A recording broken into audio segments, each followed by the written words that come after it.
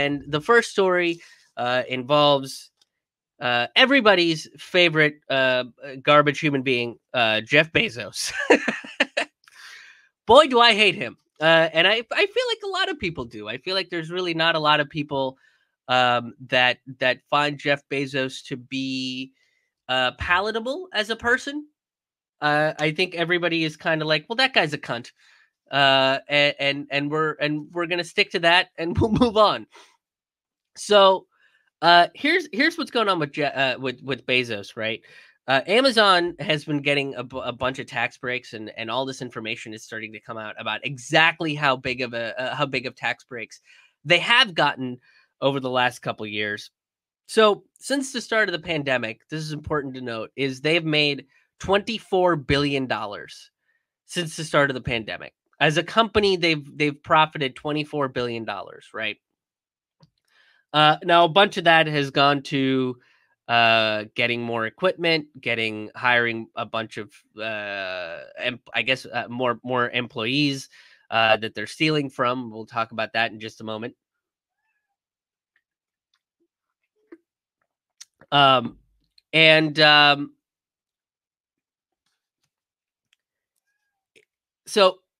Jeff Bezos is on his way to become a trillionaire. In personal profits, he's on his way to become a trillionaire. That's how much money Jeff Bezos is making. Amazon is one of the very few corporations that has thrived and succeeded throughout the pandemic because everybody went to online shopping, right? Everybody wanted to buy shit online. So and now they do have food on their website. They have groceries that they sell on their website as well. So and they're pushing Prime and all that shit through their acquisition of Whole Foods, which happened under the Trump administration, which basically gave him a monopoly of all things. Now, in 2019, they made $14 billion. So during a pandemic when everybody was suffering, Jeff Bezos and Amazon was able to increase their profits by $10 billion from the previous year when there wasn't a pandemic. So, he really thrived. He really did well. And you would think that, oh shit, we did $10 billion more. Maybe this should go, you would assume that it would go down the line and his employees would benefit from that as well. But they have not. And we saw that time and time again. In order to meet all of the customers' needs, they were running their warehouses without any sort of social distancing. People, this was what happened with Christian Smalls over at Staten Island, where he was I believe he was the manager. Found out 2 people had COVID. Found out the company knew that they had COVID. Found out that they didn't give them paid time off to go and recover. Kept them on the line, and that spread. And he called them out on it. Organized a strike, and then they fired him. So this is the sort of shit that Amazon does in order to protect its profits, right? So to get to $24 billion in profits, they fire employees that are legitimately looking out for the safety and well-being of not just their fellow employees, but also their customers. Because you got to figure, if somebody on the line gets COVID and they're putting products into boxes and so on and so forth, yes, we now know that SARS-CoV-2 does not stay on inorganic surfaces for very long, and so on and so forth. But there's still a possibility of transmission that can happen because somebody on the line has COVID and transmits it through the products that they're putting into boxes. That's a possibility. So why risk that, right? Because profits are more important than public health when it comes to a corporation that wants to make infinite profits with infinite consumption on a planet with limited resources. Really the snake eating itself, and the failure of capitalism in and of itself as an unviable economic system. So when it comes to corporate taxes, Trump decreased the corporate taxes. I think it was like 35%. Not that any corporation ever paid 35% of their profits in taxes or anything. But Trump decreased it to 21%. And if that was the case, then Amazon would pay roughly $4.1 billion. But the reports show that they only paid $1.8 billion in 2020. And this is already after they got a tax break the prior year of $2.3 billion, right? And in 3 years total, 2018, 2019, 2020, they paid a total of 4.3% in taxes. That's it. 4.3% in taxes. The rest of us have to pay a much higher percentage, and the rest of us don't make anywhere near the same amount of money as fucking Jeff Bezos, right? But we have to pay a fuck ton more taxes. So altogether, over the course of 3 years, they made $44.3 billion, and they only paid $1.9 billion altogether in 3 years. And a majority of that seems like it's coming from 2020, right? Like after they got exposed and after people found out that he's barely paying any taxes at all. The Amazon as a company is barely paying any taxes at all. He got caught and he was like, "All right, I'll pay something to shut you assholes up." And so he did. And a majority of what he paid in taxes over the last 3 years came specifically from 2020 itself.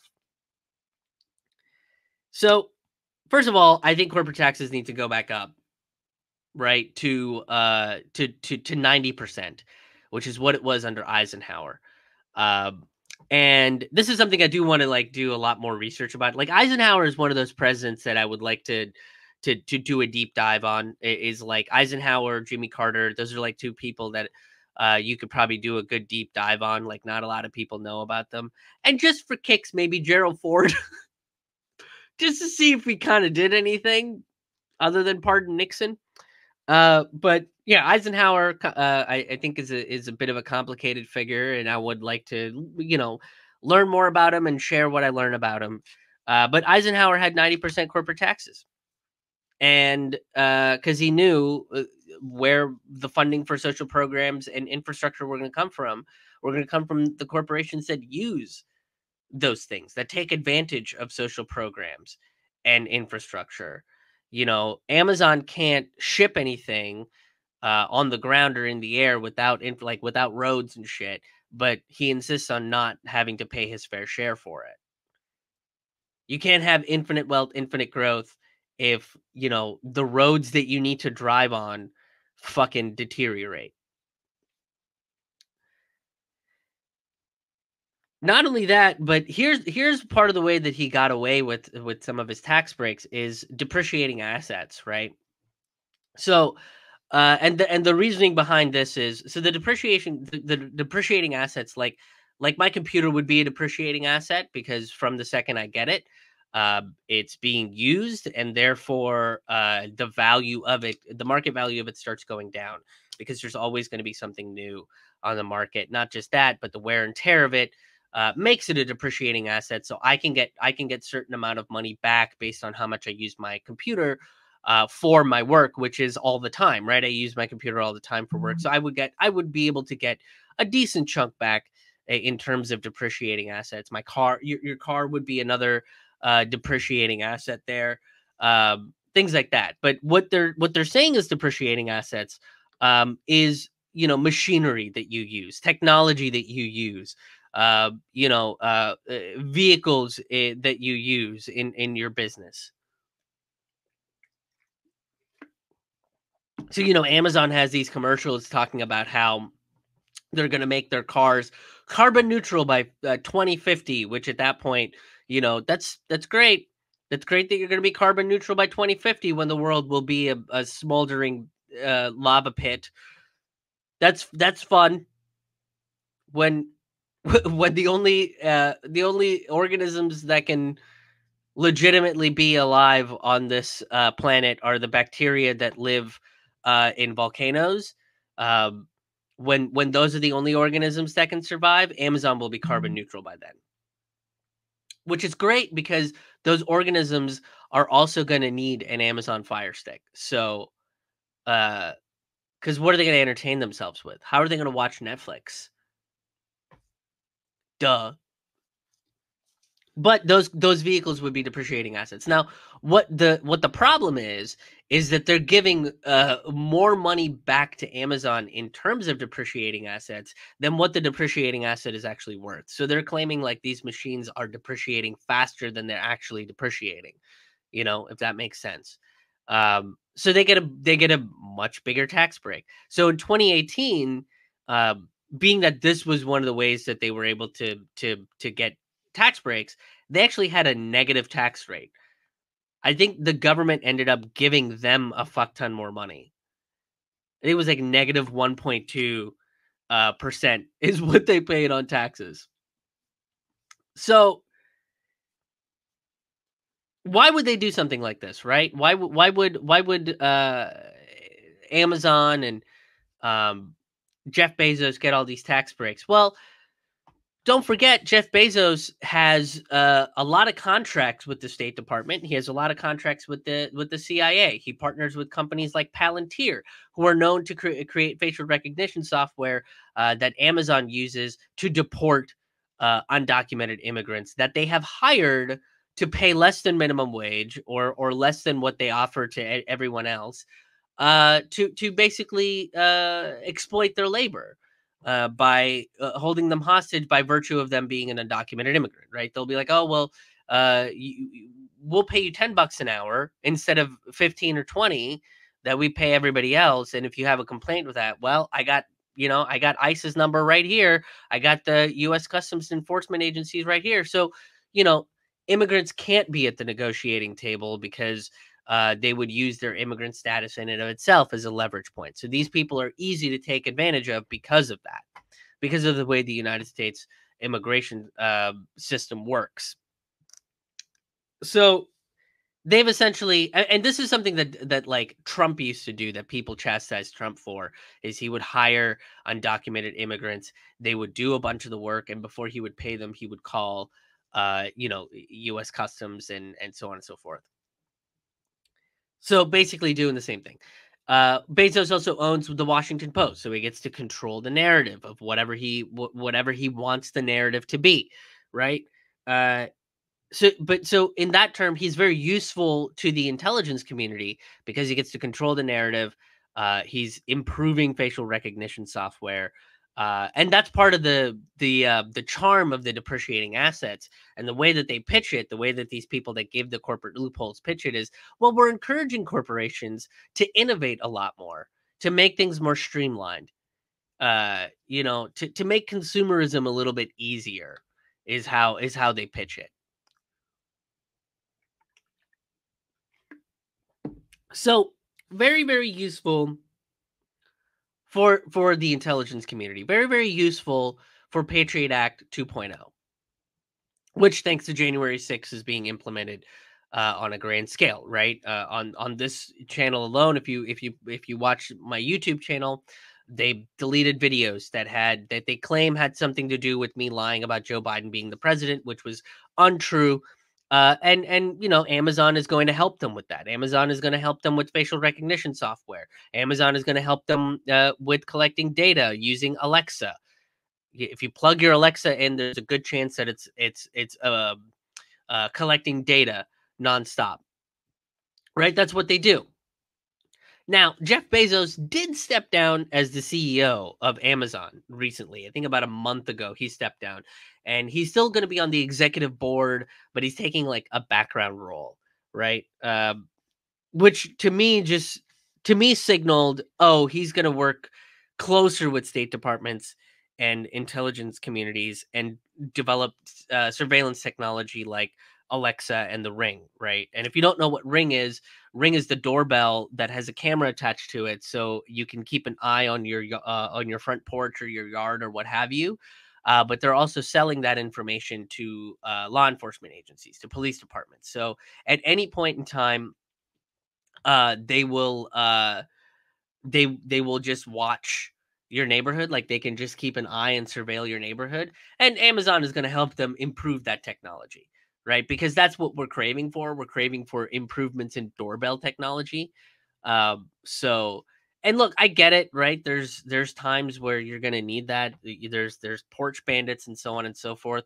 But you wouldn't have to worry about porch bandits if you actually had a good sense of community in the neighborhoods. If everybody wasn't, we got to stay within our white picket fence and not talk to, I don't give a shit. Whatever the neighbor does is up to the neighbor. No, if we were a little bit more of a community, if we took care of each other, and had that sense of uh,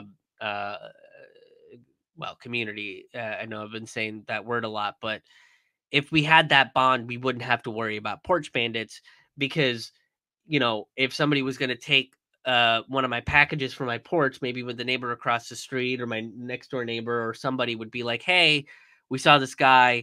Here's a description of him. This is what happened. And now we, can file a report or what have you. But since we don't have that, we have to depend on surveillance technology, which is going to be used for nefarious means.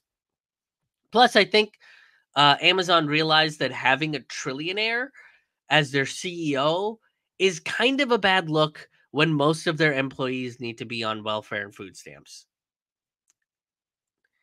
And basically what he's doing is graduating from like a pseudo villain. Like he was like kind of a super villain. Like he was kind of an asshole, and like he was kind of a supervillain.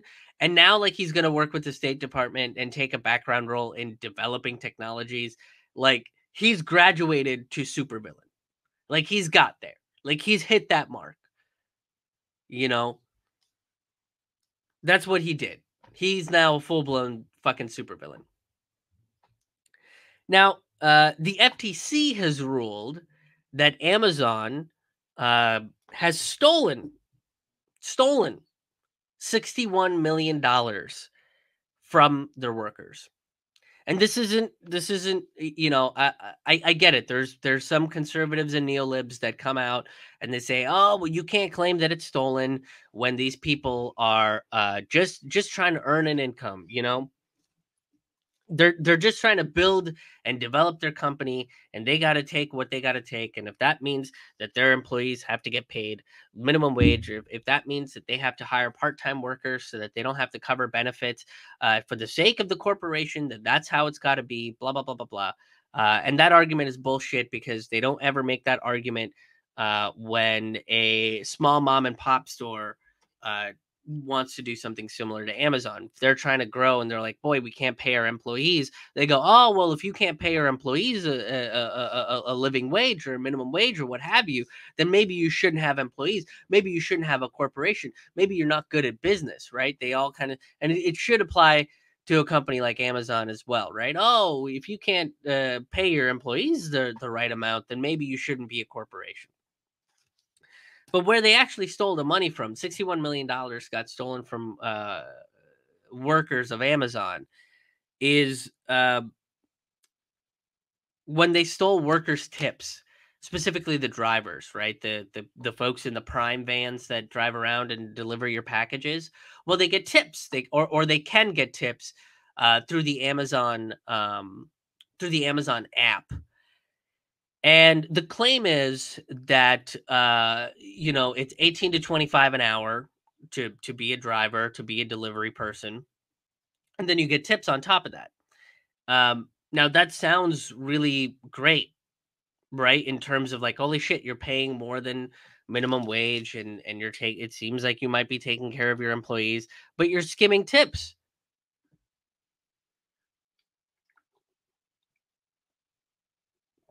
Not just that, but I bet these employees are also part-time. I would wager to bet that most of these employees are part-time. So their tips are actually what helps them get enough money so that it's worth it, and it's kind of like having a full-time job. And Amazon went into the app and stole tips from their workers. And what's crazy about it is like this is not just cheating the workers, it's also cheating their customers who are doing something in like they feel like they're doing something nice by tipping the delivery driver, right? Especially during a pandemic. I bet that they were like fuck, I bet this person, they're essential. I'm being told that these are frontline workers and we should respect them and so on and so forth. And I should tip them a little bit more. And I want to feel generous. I want to give when I have something more and this other person does not. So I want to feel like I'm doing something good. And what ends up happening? Their tips are going to the bosses. I worked at a coffee shop, and I'll tell you something: is the shift supervisors and the managers not allowed to get tips, but the shift supervisors and the managers were getting paid a lot more than just your average barista, right? Like I think I was getting $9 an hour plus tips at Starbucks when I left. Like that was the highest I got up to when I worked there. But I know like shift supervisors were making 12 to 15, and the salary for a manager was pretty good, to the point where like the tips weren't particularly necessary. So in this case the tips are necessary. They do help. And besides, if you're gonna be a fucking trillionaire, why do you need to steal tips from your workers? Unless you're just a full-blown fucking supervillain that's driven by greed, and you think like by liquefying cash and injecting it into your body is the only way you can be alive. Like, unless you're that level of an asshole, I don't see a reason why you would do something like this. Now, here's the other part about this. Is the media, is corporate media, I should specify here, is corporate media has basically been running defense, as the Mint Press News article says. They've been running defense. None of them use the word steal. Nobody's using the word steal in their titles, and that's exactly what they did. They stole money from the workers. They weren't withholding. They weren't doing, like, look at the words that they used. New York Times: Amazon to pay fine for withholding tips from delivery drivers. No, they stole tips from delivery drivers. They used the app to steal the tips, right? But they're not. Oh, they withheld it for, there might have been some tax benefits. Maybe they were trying to help the workers. They withheld it for the workers' benefit, but it turned out it wasn't benefiting them, and there were some shady things happening. But who knew, right? Amazon couldn't have known. But look at them. They're creating jobs and employing people. What a bunch of nice folks, huh? Look at this one. Los Angeles Times: Amazon will pay $61.7 million to delivery drivers after withholding tips. Again, withholding tips. Amazon, we were just holding on to it for a little bit, to help them out, let them sort out their finances. And then it's like, boom, look at this. A shit ton of tips just showed up. And isn't that a fun thing? But what Amazon just did by withholding these tips is like, it's like when you accidentally find a 20 in your pocket. It's like, oh man, I didn't know this was there, but you were like withholding that 20 from yourself, and then you found it. So it's like you returned that 20 back to yourself, but it's exciting. And that's what Amazon is doing. That's what New York Times and LA Times are saying. Pittsburgh Post-Gazette, this is from my city. Amazon agrees to multi-million-dollar settlement for withholding drivers' tips. It's not a multi-million-dollar settlement. It's what the fuck they owe them. It's not a settlement. Don't make it sound like this is a lawsuit negotiation, that these greedy workers were trying to ream the good old corporation. That's not what the fuck is going on. There's another one from The Independent. Amazon ordered to pay $61.7 million fine for withholding drivers' tips. It's not a fine. It's giving them what they fucking owe. Stop calling it. That's not fine for withholding shit. A fine for withholding would be if they paid back the $61 million, which they absolutely fucking should. And then on top of that, another $100 million had to be paid to all their drivers. That would be a fine. This is just giving back what they stole because they got fucking caught. Washington Examiner: Amazon to pay $61.7 million settlement after FTC says it withheld some tips. The FTC said that they stole tips.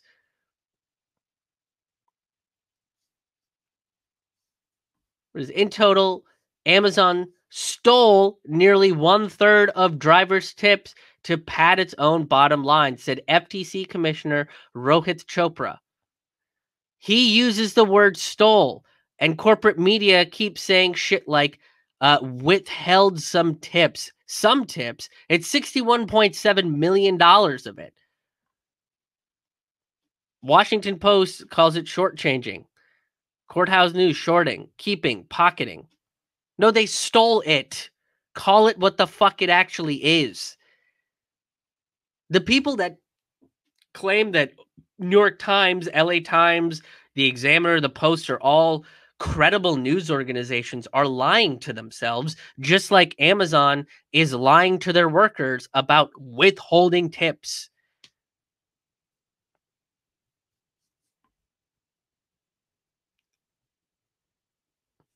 Perhaps the worst offender was business and tech news site ZDNet, whose headline was Amazon will pay $61.7 million to settle Flex driver tip dispute with the FTC, which obscured the matter into a foggy, very technical sounding financial dispute. It's not a financial dispute. They stole money from their workers. They have to pay back the employees, and I think they should be charged an astronomical fine. They should be charged 25% of their bottom line, and then they should give all of the. They should distribute that 25% of their bottom line to all of their employees equally. That's a fine, and that's what they should get. The FTC should fine them that much fucking money for stealing tips from their drivers. This is just wage theft through and through. There's really no other fucking explanation for it. It's just wage theft. If the average citizen did this to a corporation where they might have stolen some money from a corporation, they would be spending life in prison. But instead, Jeff Bezos is going to get closer to becoming a trillionaire because he stole tips from his fucking drivers to pad his fucking bottom line, not see a day in prison, and get a bunch of CIA contracts to spy on us. This guy is a dystopia machine.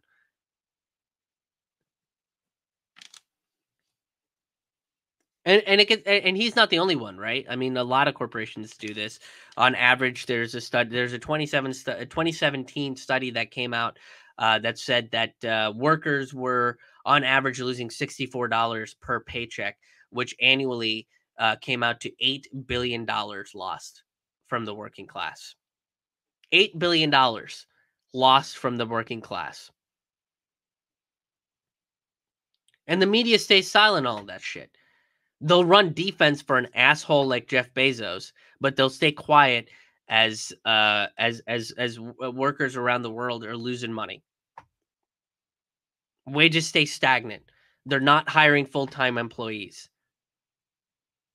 They're skirting labor laws. And the media is like, but nope, it's just they're withholding hours, you guys, for their benefit. It's just, the working class are dumb and they don't know what to do with money or time. So we have to withhold some of it so that they don't use up all of it. That's how they fucking treat the working class. Absolute nonsense. I say they should pay 90% in taxes, right? Their taxes should go up to 90%. They should lose a quarter of their bottom line for stealing from employees. And then Jeff Bezos should go to prison for stealing money. That would show that this is a fair system. But because none of those things are happening, we live in an unfair system. We live in a broken corporate oligarchy. We live in a failed state.